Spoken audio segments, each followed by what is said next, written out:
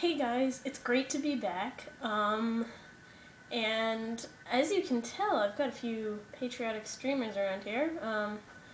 Happy Veterans Day, which technically was yesterday, and I've actually had these decorations up in my room since Halloween, if you could believe it. Mary will know what I'm talking about, but now they're finally relevant. Anyway, today I chose the topic for this week, and that topic is: tell us about your passions. And well, I have one true passion in my life that I'm going to share with you. And no, it is not Homestuck. It's fencing. So here we go! So for the rest of this video, I'm going to wear my fencing jacket just because it makes me feel like an athlete. Of course, that is because I am one.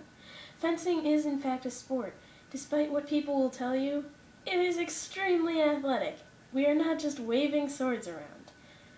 Well, I'll tell you a few basics. There are three weapons. There's foil, épée, and saber. I personally fence saber, which, in my opinion, is the best weapon. Foil is one of the classic weapons. That is a point weapon where the point is to stab the other person. But they only have a certain target area, which is the chest. It's like basically a vest that goes like down, and you kind of like step through it. It looks almost like a one-piece bathing suit. Weird, I know, but bear with me.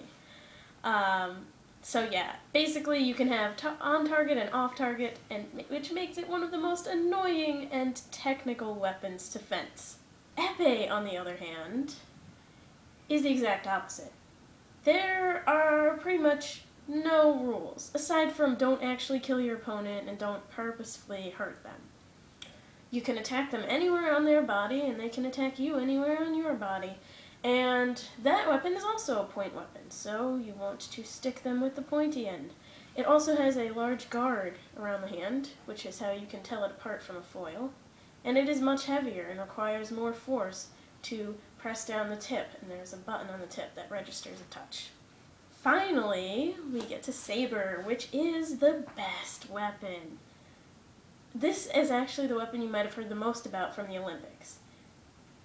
It requires a great deal of athleticism, and pretty much you have to get the other person on a target area as well.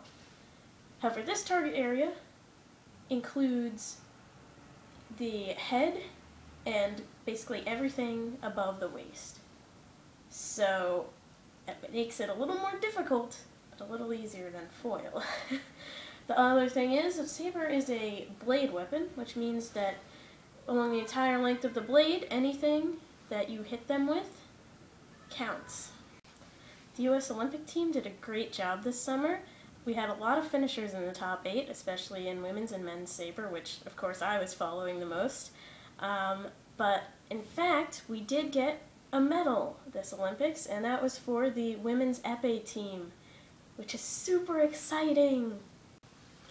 And now I guess I'll shamelessly promote myself by showing you a video of me fencing. Warning, I'm not really that good.